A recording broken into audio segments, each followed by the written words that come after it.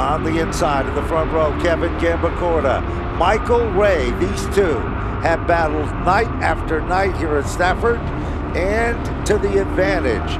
Gambacorta wastes no time at all. Steps on the gas and pulls away.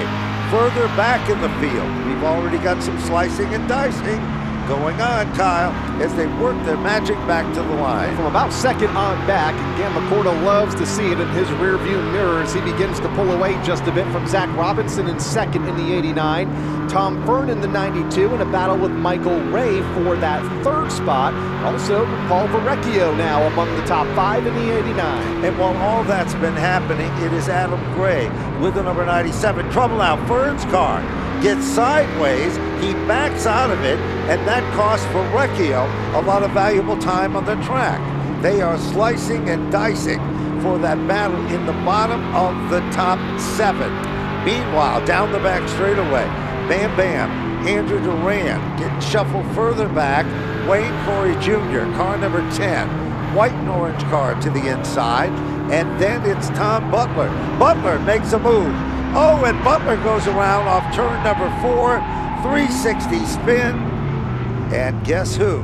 Tom Fern is underneath the Mayhew board on the back straightaway as he has come to a screeching halt with the number 92 car. Two of the most veteran drivers in this division collected on the back straightaway. It's last year's champion, though, once again leads them back to turn number 1, and Kevin Gambacorta. Kevin Gambacorta doing a masterful job as usual. Michael Ray continues to dig hard in the outside lane, but it is Daryl Keene. That's a brand new BFR car. And Daryl Keene quickly moves into second. And guess what?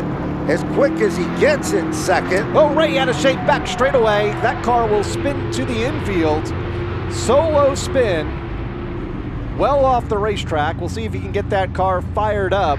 Ending to his open practice session last week, beginning to make his way toward the front of the field, just outside of the top 5 in car number 9. Corey goes to the inside, takes the 4th spot away from Zach Robinson.